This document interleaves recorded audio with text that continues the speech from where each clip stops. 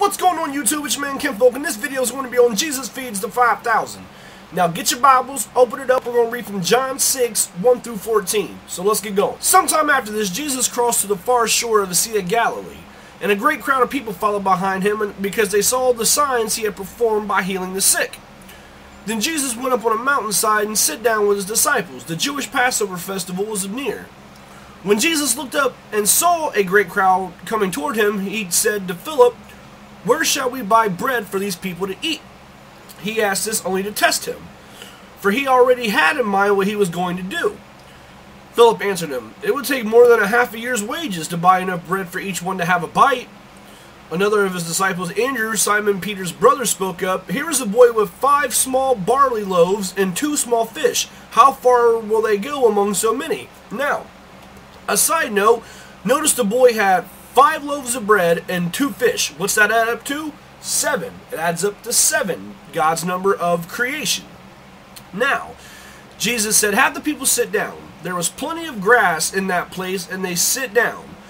Jesus took the loaves, gave thanks, and distributed those who were seated as much as they wanted, and he did the same with the fish. Notice they said there was grass. Not only did God provide food for 5,000 people from 5 loaves of bread and 2 fish, he also gave them grass to sit on in the desert. He showed up and showed off. That's how amazing our Lord is. In the desert, 5,000 people was able to sit on grass. Now that is amazing. When they had enough to eat, he said to his disciples, "Gather the pieces that are left over. Let nothing be wasted."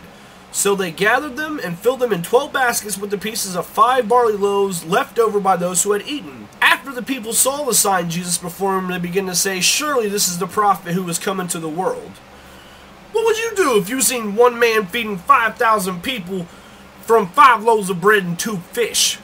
Come on now. Do you see how amazing our Lord is? He will provide for you, for it is written not to worry. Because like it says in Matthew 6:31, so don't worry about these things, saying, "What will we eat? What will we drink? What will we wear?" The Lord will provide. He loves you. I know a lot of people that are going through struggles financially, man, and I know a lot of people need to hear this. Don't worry. Don't stress. Believe.